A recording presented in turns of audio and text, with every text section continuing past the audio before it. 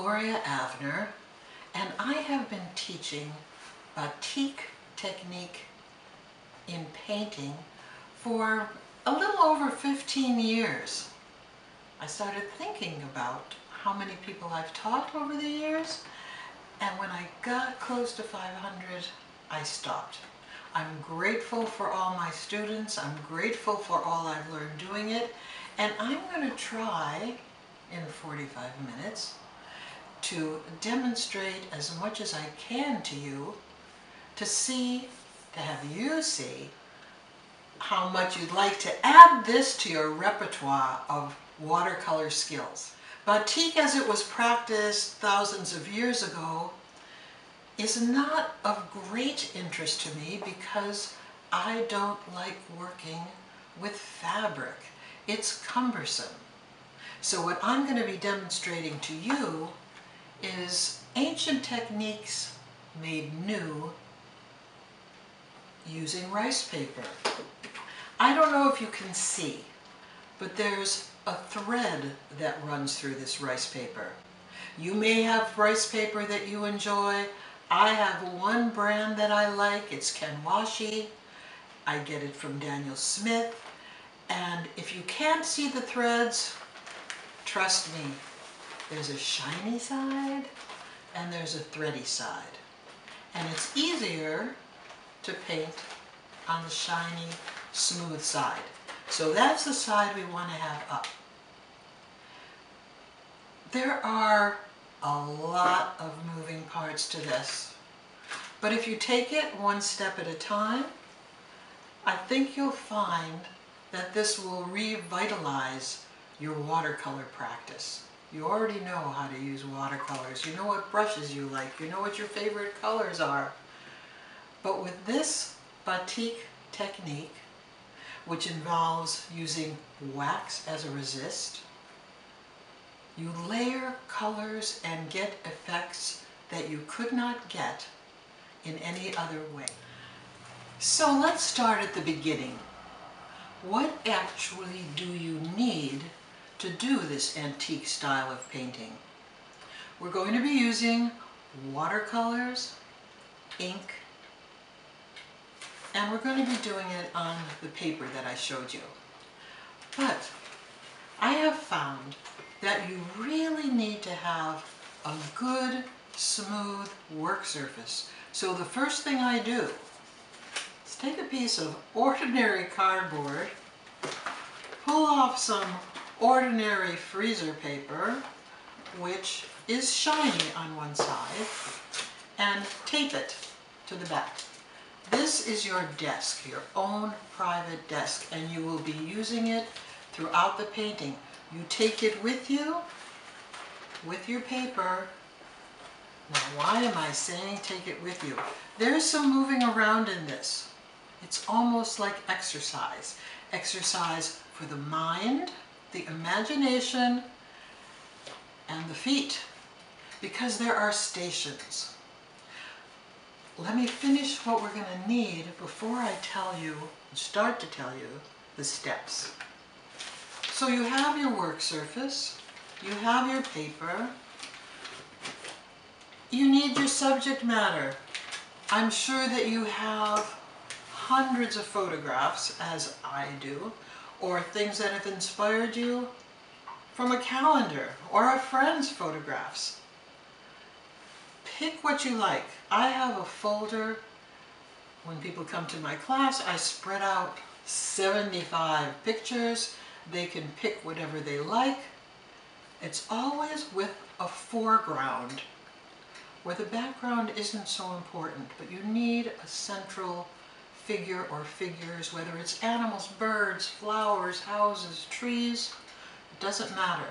But what really doesn't matter, what matters, is that you don't want a complicated background, because that's what's going to make your painting spectacular. Once you have decided on your subject matter, you attach it to your board. Today we're going to work on a flamingo painting. I try to pick subject matter that is very successful every time. And sometimes the simplest is the best. Today we're going with kind of medium.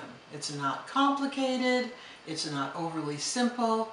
It will give you a little idea of the steps, the parts and the pieces that you will use in rhythm when you're doing your painting. So the first thing you need to do, more supplies. We need masking tape. The first thing you need to do is take a piece of tape, sound effects, rip it, unless you're somebody who has to do things with scissors, and attach it.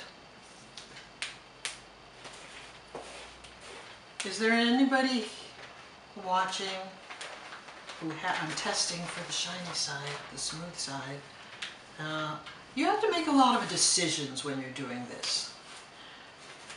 Do I want to have more room up above, more room on the bottom, more room on the sides? That's decision number one. I'd like to have a little more sky and a little more water. And you put another piece of tape. You do not have to tape the whole thing down. You're just doing this so it doesn't move around a lot. Next decision, you will have a thin Sharpie and a thick Sharpie. And there are more expensive permanent pens that even have better, clearer lines. One thing about working on rice paper is it does bleed, which makes for some interesting challenges and also for some surprises, which are not a bad thing, which brings me to another piece of material that's very necessary for this. And it is called a paper towel, you say? No. It looks like a paper towel, it acts like a paper towel. What it really is an insurance policy. When you are painting, if you have a bleeding problem, you immediately press down on the paper where it's bleeding and it will suck it up. We like that. The other thing that you will have near you is a piece of the same paper. By the way, I love to, you can cut this with scissors very easily, but I like to tear it. You get a really nice deckled edge. This is just a piece of scrap paper, but again, it's going to be important in making decisions. So, do I like the skinny Sharpie? Ooh, that's too skinny for me. Maybe this one's better. Ah, yes. Or, would I like the fat one? I might like that. So those are your choices here. You'll be using paper also for colors, because you can't really tell when you're mixing the color what it's going to be like when it's on the paper. So, you're ready now. Now, there are some people who have a little bit of prejudice against tracing. Tracing has been used by all the great masters, whether they're projecting something on a wall. Don't feel bad about it, especially if it's your material. It's a way to get the composition that you want. So I don't know if you can see. You can see fairly well, but if you can't, you go to your window or a door and tape it right on the door or window, and it's like having your own light box. So, I decided to save us a step or two. You all know how to do this once you've made your decision. So, I've gone to the point where I've done mine. I've done it mostly with the thicker Sharpie. So I don't need the tape anymore. I'm going to take off the tape because it's a mess if you don't, and I hate to see grown people cry if at the end the tape is still on there and the paper is wet and it rips. So we're done with the tape now and we're ready to go with the next phase. And the last thing I tell people when they've finished getting their design onto the paper is, okay, don't start painting yet. You need to write your artist's signature, your beautiful artist's signature, preferably with the thin Sharpie. It's not ego, it's to make sure you know what side you're putting the wax on, which will be very important later. Okay, so now you start painting. Oops, there's steps in this too. The first thing you do when you're painting is tell yourself, ask yourself, where do I want white? Why am I asking that? Because you cannot paint white. You get white by painting wax. I'm going to show you the wax station in a little bit. After we paint, no, we're going to do the wax first. Here are the 3 major steps to the technique. Over and over and over in every painting you will do. Wax, and in parentheses, what wax really means, except for when you paint the white, wax means save. You're saving the white. You can't get white with paint. Not with watercolor, in my experience, a good way. So you save the white, then you paint. And you don't paint fussily. You don't take your brush and go like that. On this paper, with watercolor, it pretty much paints itself. So we're going to do that in a minute. So you are examining your painting. Let's look at the original painting. It's not a great painting, but it's a nice painting. It's fun. And this is where the white was on this. So what I have people do is take your colored picture with you. Take your colored picture. Always take your board. And we're going to go now. We're going to go to the wax station. Okay. Now we're ready for that first step, for saving the whites. I have my picture up here where I can refer to it. I might not want to do it exactly the way I did it before or a student did it before, but it gives me a guideline. And when you have your photograph, you'll have a good guideline. And of course, you have the option of doing something else. So I'm going to use 2 different brushes. The wax, by the way, is Gulf wax. You can get it at Publix. It comes in a tablet form. You put it in. I try to keep my... This was once my favorite fryer. It is no longer. But you can get small ones, or you can use a cake tin in a fry pan that has water in it. So you've created a little double boiler. You can put a tuna fish can in and have a clip, like for hanging up clothes, and take it out for when you're ready. I like having a big pot of wax, and of course when I have students, I try to have no more than 2 students per pot of wax, because now we're doing our best to make sure there's social distancing. My goal is to be able to break this down into enough segments so people can do it at home, online. But the best is doing it with me. Okay, so I'm going to start. We know we want that to be all white. So I don't want a big blob on my paper. That has happened. We can correct anything. That's what a teacher is for. So I give it a little shake. But I have to do it fast because it cools quickly. Okay, So I've just done the beak, the part of the beak that's white. One thing to remember, and all the things I'm telling you to remember are mistakes that I have made many times. When you wax something, you immediately pull the paper up so that it doesn't stick, so you don't have to even think about there being rips. Okay, well I'm going to do that next. Meanwhile, you're thinking about light. Where is the light hitting these birds? Where would I want white to have as background? So here I go again, quickly. I did a little too much on the top of his head, but that's okay.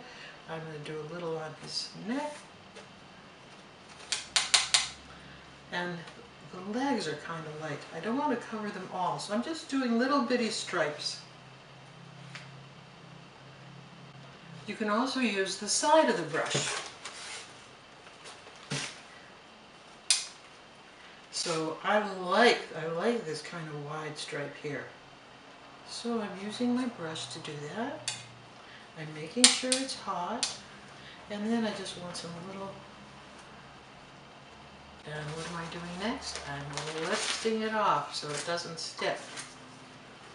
Then I want to do the same thing. Ah, see, it's getting a little hot. When it's bubbly, turn it back down to warm. So I'm going to do a little more here. I think he needs some on his neck because the light is shining. And let's get the other legs done. Just little bits. So no paint will take where there's wax. That is the beauty. And I like doing a little bit showing the movement of the water.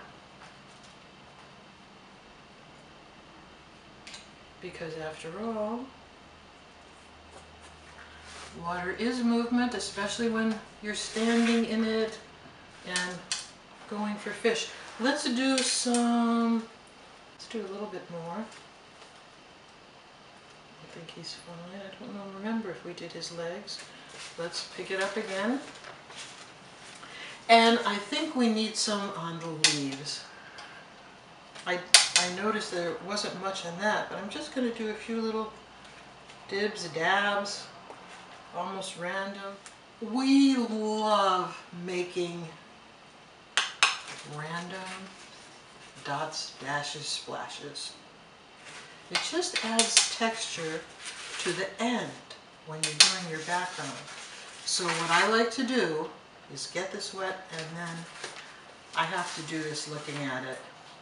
And then with a big energetic diagonal, I go, there wasn't any. You don't want to do this near another person when they're painting because they might not like to have your little splashes.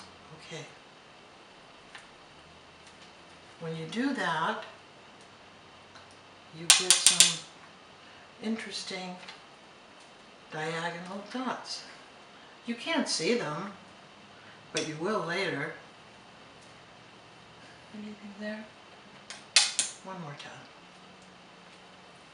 Okay. So now that you have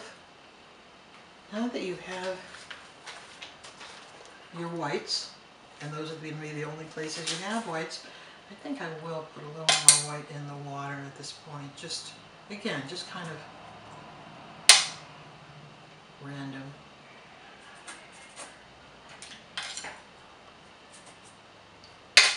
You know that water is always horizontal. I'm having a little too much fun. No, there's no such thing as too much fun. Okay. Now, one of the things that's interesting about not being able to use white is that you can't make pink by mixing red with white. So I've taken some cadmium medium. I always try to put the paint on the lip. I call it the mother lode. Then I swiggle, splash, spritz a little water, bring down from the mother lode. By the way I clean my brush, I don't know how you do yours, I bang it on the bottom of the water, and then I use my very special tool. This looks like a sponge, but it's your water corrector, my water corrector.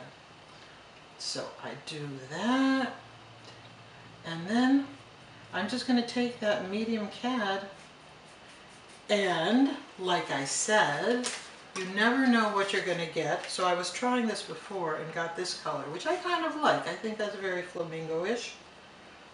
If I wanted a light pink, I would use that. I think that's a little too light. That might be a little too dark. But as you know, if you've worked with watercolors, watercolors dry light. They dry 50% lighter. So if you love this color, make it darker because you won't get it otherwise. I don't usually paint upside down, looking upside down, but I'm going to today because I want you to be able to see. A lot of times my students want to paint like that. Go fast. Be brave. You can use the side of the brush. See how it's not touching there?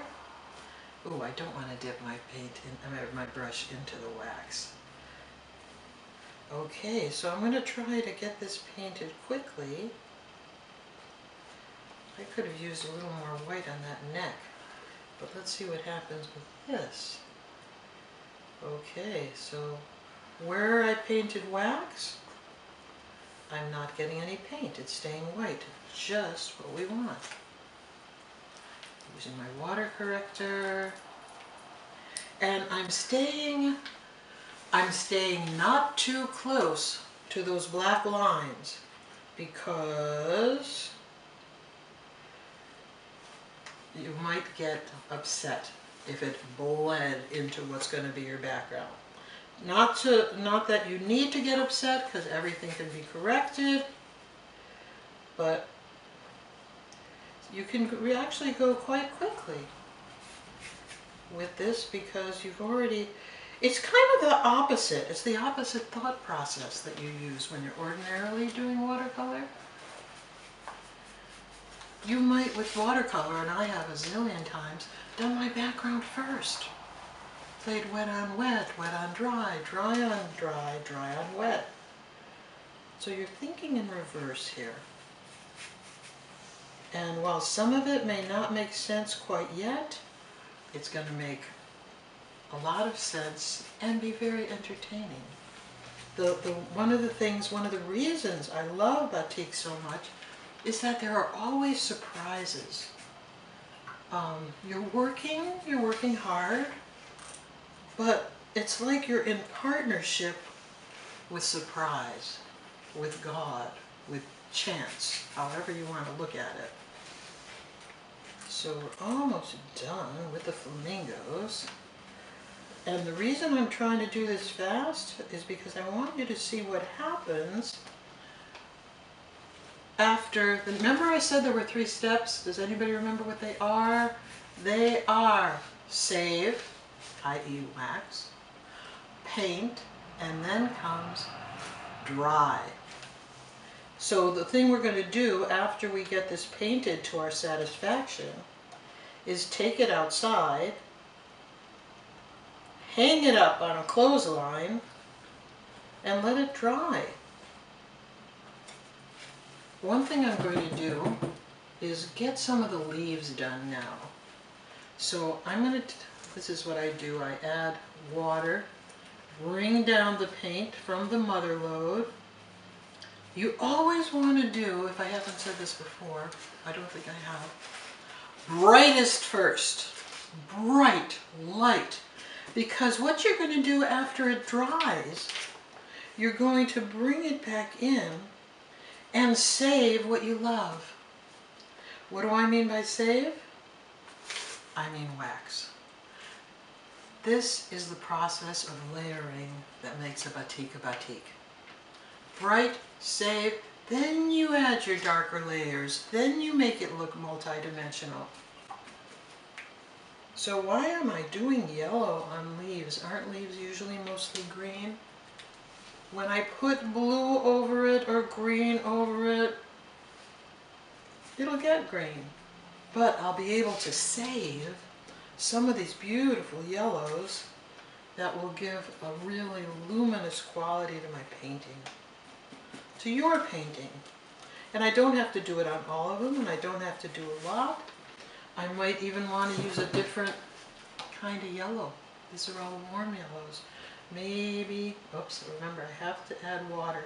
If you painted with this lump of sticky pigment, it would never dry. And worse, it wouldn't let the light through. You want translucency. So I'm going to just put a little of this bright yellow. Ooh, that's going to be nice. I can see what that's going to do mixed with green later. That's going to be quite lovely. Oops, not quite enough water. Use my water corrector. Okay, we're going to take a little break now just to, I mean, you're not going to take a little break, but I am going to go outside. I have a clothesline hanging, just your ordinary clothesline hanging between your not so ordinary 2 palm trees. Going to hang it up, let it dry. And are you asking the question, what do you do while it's drying? Good question. What you do is start another painting. This is why when people come to my class, they're here for 3 to 4 hours. And at the end of that 3 to 4 hours, they have 2 complete, ready to frame paintings. So, see you when this gets dry. Now, our flamingos are hanging up to dry, and I have some paint left over on the board. I'm going to do start working on something else. So I want to make sure I don't have any wet paint on here, because I don't want it to go on anything else.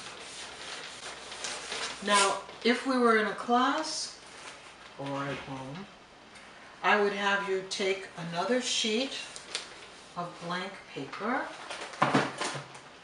tape it up, do your picture, get it to the point where you want to do your wax, your whites, and you would start painting that. You would put in your beautiful artist signature. Well, let's pretend that I've already done that. So let's say this is not my favorite painting, and it's probably why I never finished it.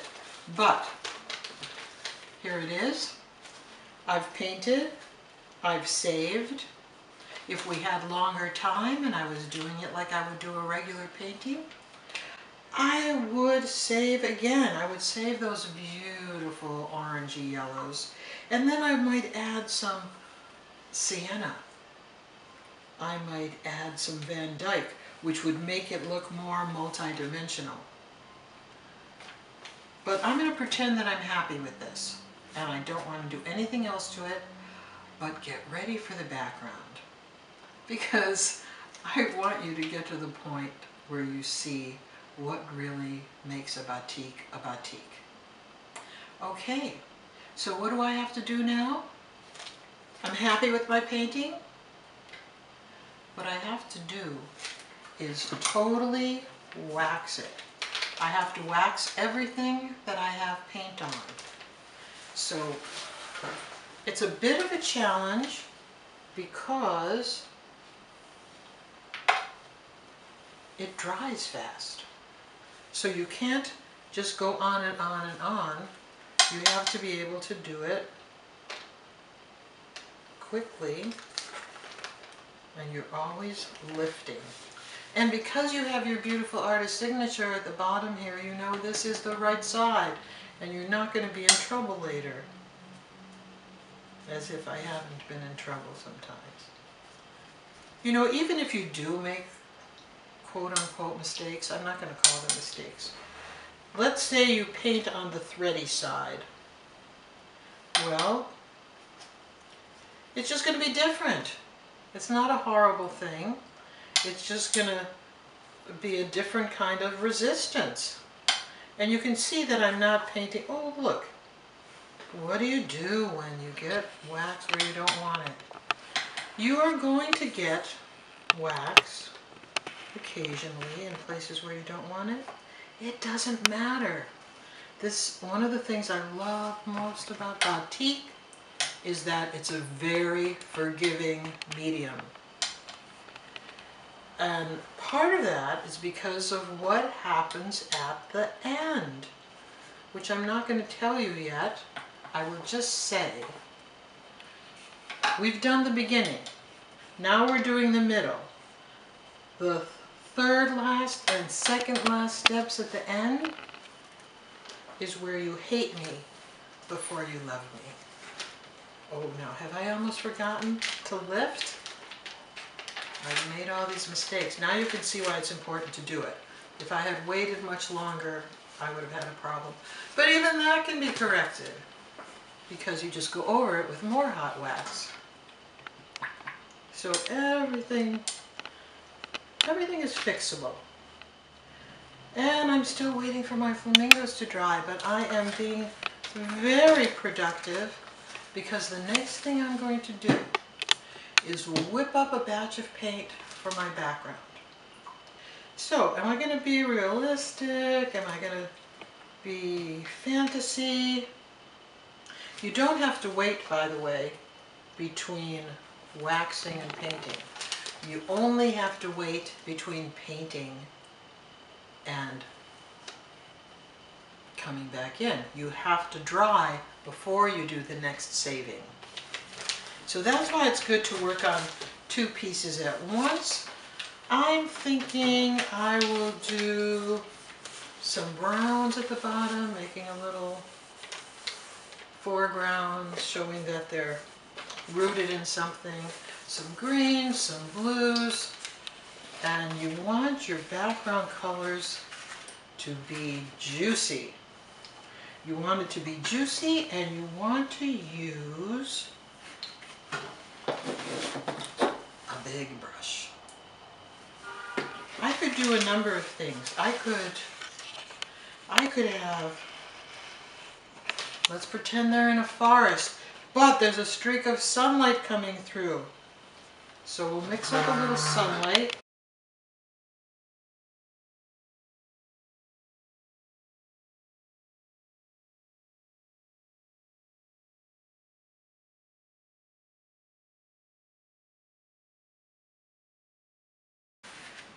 It's nice to have a lot of different flavors.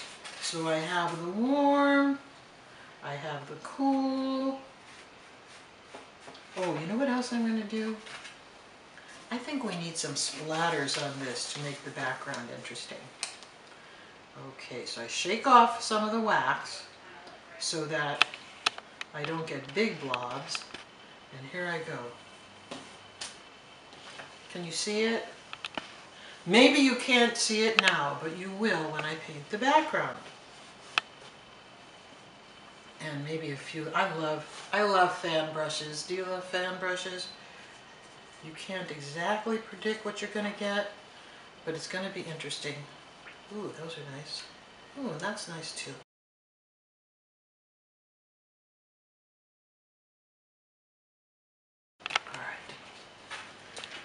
Okay, so we are going to get this juicy streak of sunlight. You want to go straight through. Because you've waxed it, you don't have to worry about it. I hope I was sufficiently careful. We'll find out. All right. And we want to change up the flavor a little bit. I think I'll add a little, make it a little warmer. I don't know if I want some of those streaks. I like them. Okay, let's wash that out. I don't really want those little bubbles on the wax. So I am going to take them off. But you see, I didn't destroy any of my painting and the mushrooms.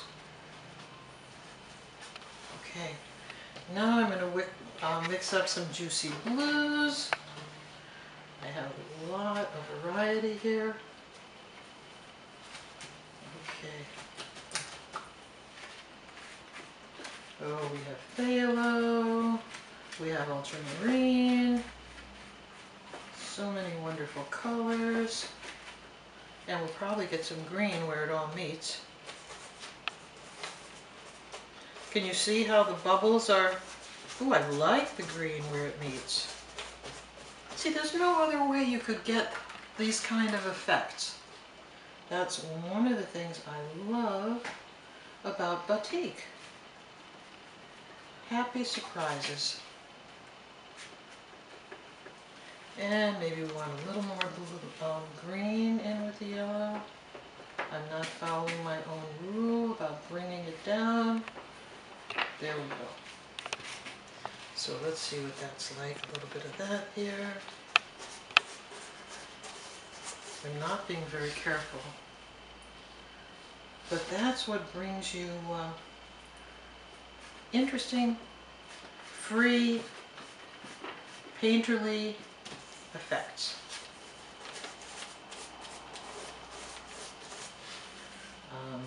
One thing that I always tell my students, because I have found it to be both true and valuable, is make your corners dark. Remember, well, as you well know, watercolor dries light. So, let's just finish this up quickly. I want you to at least see all the steps. Remember, we're not trying to make a masterpiece today. We're learning the steps to the ancient art of batik painting. There's an infinite number of things you can do. You can see how this technique would look beautiful when you're painting orchids, because you can make these little dots and save layers and layers of color. I have some paintings where I've done 6, 8, 10 different layers of saving, and I'm always happy that I've done it. Now we know this is going to dry light, and we're not going to take the time to make it darker. But what we're going to do now, let me tell you, when you go to hang, I probably have 120 hints I can give you on how to solve potential problems, how to get various effects. But today you're getting a taste. And you're getting a taste in the studio where I teach. It's a beautiful place. It's called Our Place in Paradise. And it really feels like paradise, I've been telling you. See, and the darker I make it, the nicer these little bright whites look. Okay, I think I'll stop now. It'll be quite pale, but the nice thing about it is how it will look. Ooh, that's nice. How it will look when we do that final step. Well, I haven't seen it right side up, but I'm pretty happy. I think I'd like a little more purple, but my students tell me that I'd always like a little more purple. I can't help it. Okay, that's it. We're going to take this one outside and bring in those flamingos. I have taken the flamingos off the line. It's dry. I'm pretty happy with it. And now, even though if I were doing this by myself, I might want to do the stages 2 or 3 times, wax, paint, dry, I'm going to do it one more time because I want you to see it and because I want you to see all of the steps. I don't want to have to leave any out. So here we go. What do I want to save? I love this part here. I want to save a little bit of the legs. Again, I shake it before I put it on the paper. I have, by the way, cleaned my board, which was very messy with all kinds of wet paint. I want to save a little bit of that, but I want that to be darker, so I'm going to hardly save anything at all. I'm going to save some of this light because I want to make the neck darker. I'm going to save a little bit of this light cheek, but I want to make the head darker. I'm going to save some of that lightness, but I want to save some of these beautiful colors. Not all of it, but a few little spots, because I'm going to be going over it with greens and yellows and blues, all in preparation for having, all of this is the foreground, and I must remember to lift it so it doesn't rip. I think that is probably enough, and now I'm going to mix up some colors for the, no I'm not, now I'm going to just do my colors to finish painting the leaves and the flamingos. I've squeezed some extra cadmium red because I need it, and I think I have enough alizarin crimson still. So what I'm going to do now is my second series. We've done our save, paint, dry. We've done our save. So now I'm going to paint, I'm going to put it out to dry, and then we'll do what we need to do to bring it to the grand finale. Okay, I have also changed my water. A good thing to do regularly. So I want to do that same step, bring down from the mother load. I want to make it darker. And this is where you'll see what you've done by saving. I can just paint because I know it'll take where I want it to, and it won't take where I haven't waxed. So let's see what happens. Yeah, so can you see that it's saving lights and darks?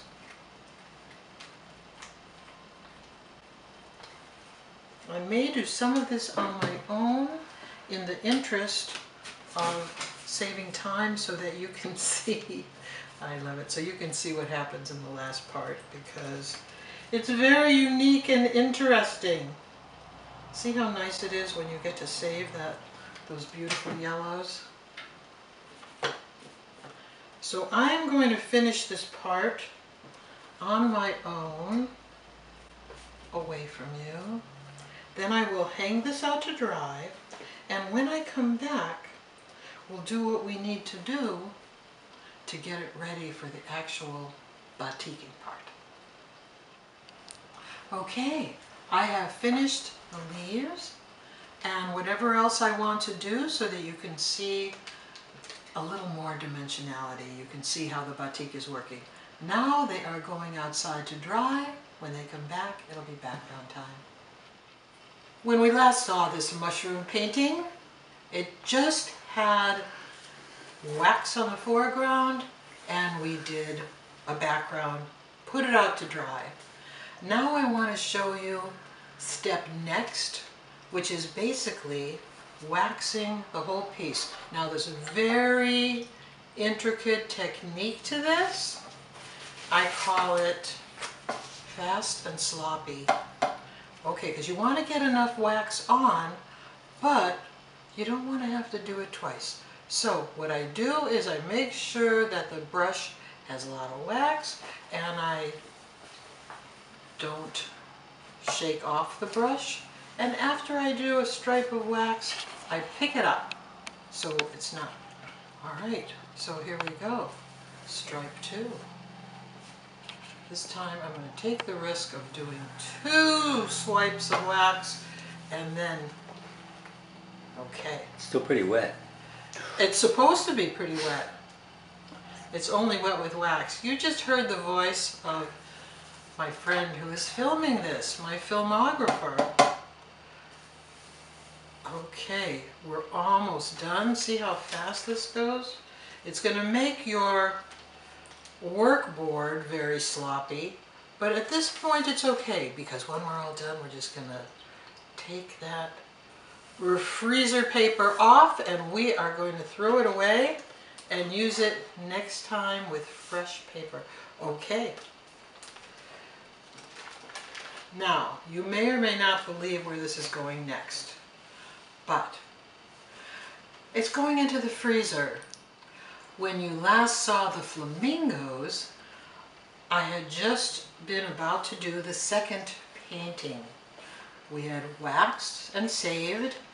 I did the painting, I did the leaves, I did the saving, and it's been out there drying. I brought it back in. I did that same step that I did with the mushroom painting, and I waxed everything that I had paint on. Once I waxed everything that had paint on, I did a background. It was soaking wet, and I took it outside to dry, and now voila, it's dry, and I can do what I did to the mushroom painting. Fast and sloppy. Get it ready for the freezer. This is kind of the fun part. The next part is the part where you'll hate me. I'll leave it in the freezer for at least 5 minutes. The point is that we want the wax to be hard. We want it so that when I take the painting and crumple it over a garbage can so that wax doesn't fall on your floor, it will create, what we're going for is creating beautiful diagonals into which our next coat of paint will flow and go and create those batik lines that we all know and love. After which we will iron and take all the wax off and be ready for the big reveal. Theoretically, you could stop right here, but now comes the exciting, unexpected part. It's been waxed, it's been painted, it's been dried, it's been waxed again, and now the whole thing is waxed, and it's spent several minutes, hopefully at least 5, in the refrigerator, known as the freezer, that part. Okay, I like to do this corner to corner, corner to corner, and firmly but gently crumple it. Oh my God, I worked so hard, my beautiful painting. What is my teacher doing? She's setting you up for success, not failure. Though I have to admit, one time when I did it, it did end in failure because I shook off the wax, the extra wax. Don't do that.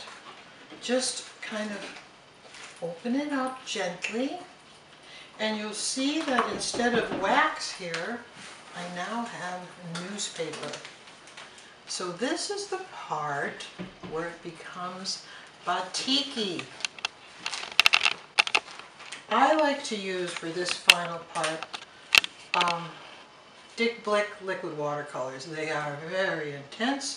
They come in quite a few colors, and you need to add water to them because they are so intense. So choosing colors, I have to confess I really like the blue violet. I'm going to use a little bit of the blue green up here.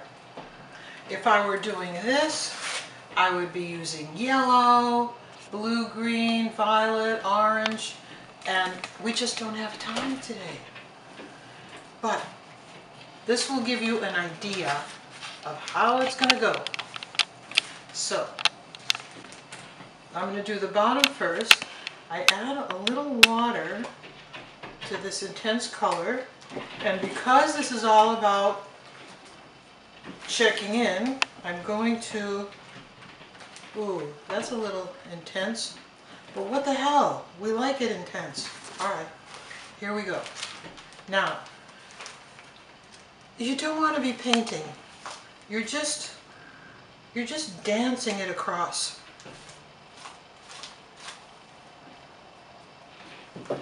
Don't do that. Okay, so you're dancing it across, you're not overdoing it. I might need a little more water. And our hope is, you see all those little crinkles?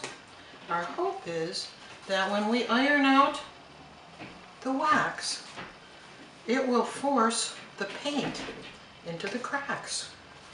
And we will get that lovely, unimaginable, unplanned effect. Now I'm going to use the blue-green up top. So you definitely want a different brush. Ooh, it's almost turquoisey. And I used to only use one color for painting. But my students have taught me to be brave. They go, oh no, let's use 4 or 5. All right, we can do that. Okay, we're almost ready for the last step. I need to plug in the iron, and then we will be ready.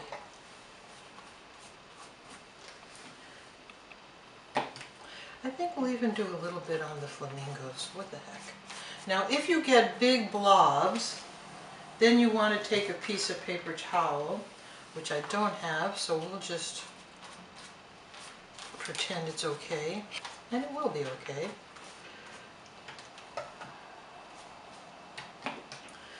Okay, we're almost ready for the big reveal. You want to have a bed of paper that's very thick. You want at least 2 underneath and 1 on top. Now I'm going to stop for a second and get my iron. The painting is now under the newspaper. Pretend you're ironing a shirt. Go slow because you want the wax to melt and you want it to melt thoroughly. The only time I've ever had a problem was when my iron wasn't hot enough and the newsprint came off on the painting. That was not a particularly happy accident, although the wording was interesting because it kind of went with the painting. Okay, so you can see I've gone all the way to the borders. I'm not going to show you what it looks like yet. I tell people to close their eyes. We're going to do this process 2 more times.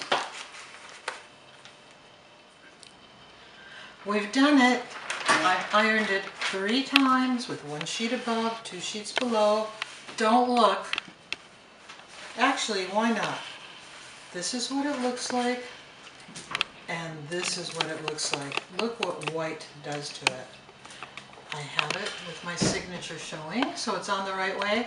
We've done it. You've done all the steps with me. I will do it again in a little bit for the mushroom painting. I have a few others to do, but basically you have seen every step. I hope you've enjoyed it. Here are a few of my favorite student batiks. Some of them done by absolute beginners, some by well-established artists. They all went home happy with new learnings and with 2 complete paintings. There will be classes at our place in Paradise in Islamorada on the 13th of January, which is a Wednesday, and the 23rd of January. I've given your people my address and email, and feel free to call our place in Paradise if you want to come and take the class with me. You'll go home with 2 paintings. And in the works is an online class. Right now we're going to have questions and answers, so I am so interested in your thoughts and the questions. Thanks a lot for inviting me to do this. I've really enjoyed it, and I hope I get to meet some of you. Bye.